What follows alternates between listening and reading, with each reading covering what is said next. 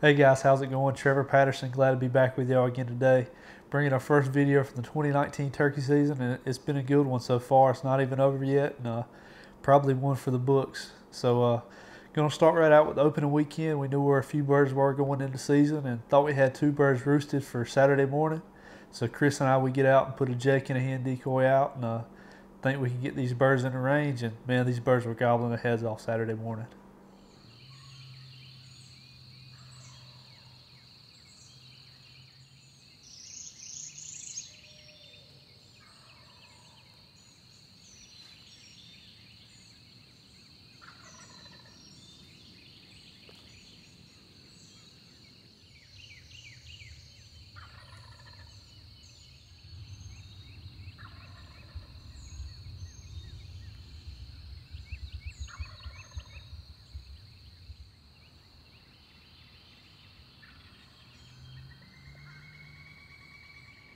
So we did end up hearing 2 birds this morning.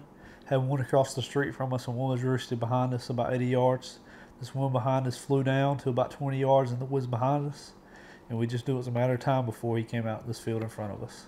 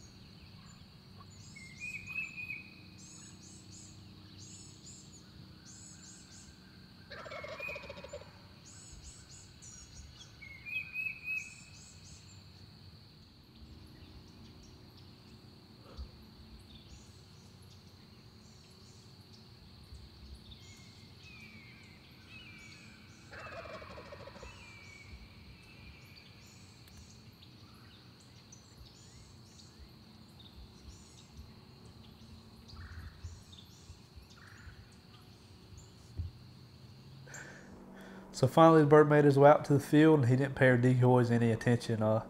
We put the Jake and the hen out thinking we have 2 birds on us and thinking that would help get them in, but I don't think that Jake helped us out any at all with this particular bird. So once he got a ways out, I did some soft calling, but he'd already decided by that point he was on to his next stop. So we let him get out of the field, and we were on to try something else.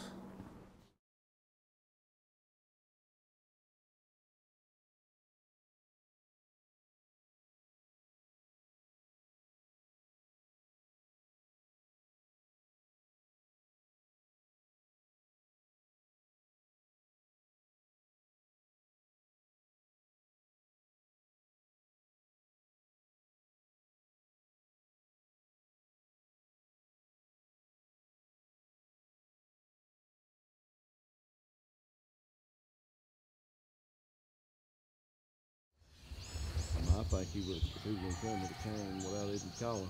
Yep. So I figured I'd call him a little bit just to, maybe he didn't see him. He had to see him. Huh? He had to see him. I know. That's what I was thinking. I don't think there's no way he could not see him. That's what I was thinking. I thought, as soon as he come out, I said, yep, he's coming right over here. That's what I thought. I did too. You got all the footage? Yeah. Could you hear him back here drumming? Huh? Could you hear him back here drumming? Yeah. I didn't even have to hear him gobble. I was just listening to him drum. Yeah, I know. I kept hearing him. I said, he's going to come out. I kept saying, he's going to come out down there where he always does. It's like you said, the dominant bird is over there, and he didn't want no part of it. I think so too. He's still gobbling. So after leaving the first spot, we were to spot a tom and a hen out in the field, and didn't know how good our chances were going to be knowing he had a hen with him. We decided to make it move anyway. We worked around to the back side of the field he was in, decided to set up, and all I had to do was let out one call. He answered me, and it didn't take long for that hen to start cutting up and start heading our way. She didn't exactly read the script. She came in the woods the way we expected, and he worked down the edge of the field and didn't quite give us a shot. They ended up working off after that, and that brought our opening morning hunt to a close.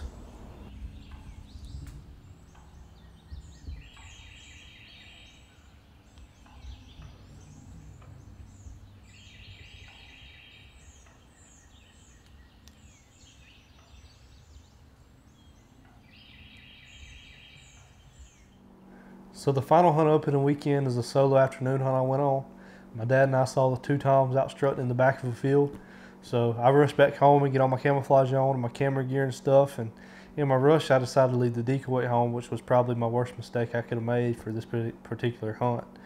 But I get back, my dad drops me off. He has somewhere he has to be. So I work to the back side of this field so I can be back at the back with these birds, but on the opposite side. Hopefully I'm close enough where they'll be able to hear me in this wind. And hopefully they'll come check me out. So I find a good spot to set up and just wait for this wind to die down so I can call.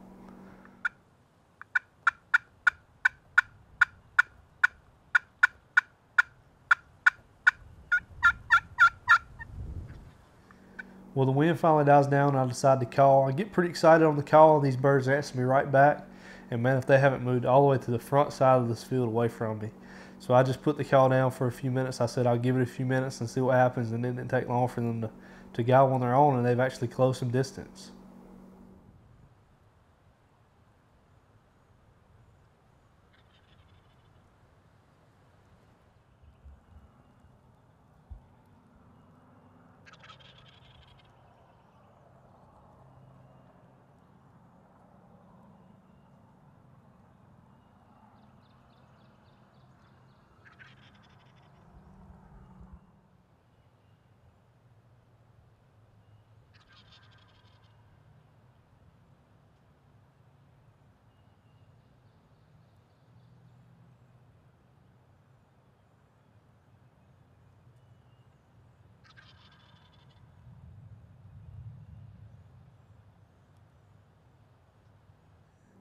So I go quiet on these birds and they just keep gobbling, working down the opposite side of the field from me. And they get about directly across the field from me and they just hang up. And they hang up for a good while, but they just keep gobbling. So eventually I decide that I'm just going to answer them one time. So they gobble on their own. I answered them one time, quieter than I initially called because I didn't want to, sound like I was really close or coming to them. So these birds start coming my way a little bit, and I give out one more call, kind of direct it behind me so it makes it sound like I'm a little bit farther away from them. And here they come and just barely crest the top of this hill.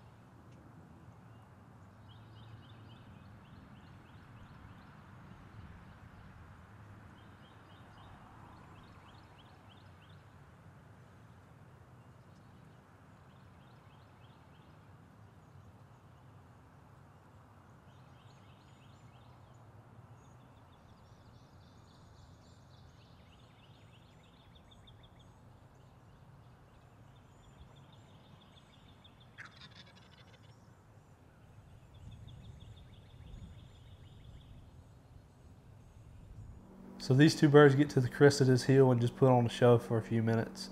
I believe this is really where a decoy would have helped me. They kind of hung up at the top of this hill when they didn't see anything. They were gobbling and strutting and putting on a show though. And you know, I could have brought a decoy and they could have still hung up, but I think a decoy would have really helped me out in that situation. They just got to the top of that hill and didn't see anything and just lost interest and moved on back away from me. So didn't quite seal the deal, but they did put on a pretty good show. So it was still a good hunt in my book.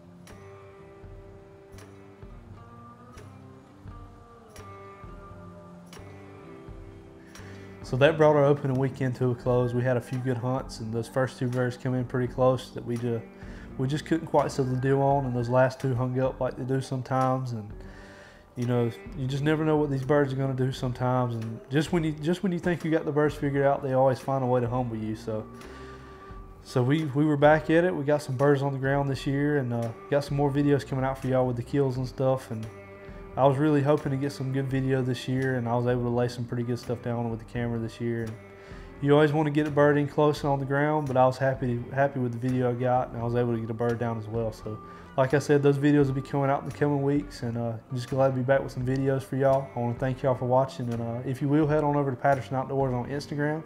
Give us a follow and stay tuned for the coming videos. Thank y'all for watching again, and we'll see you on the next one.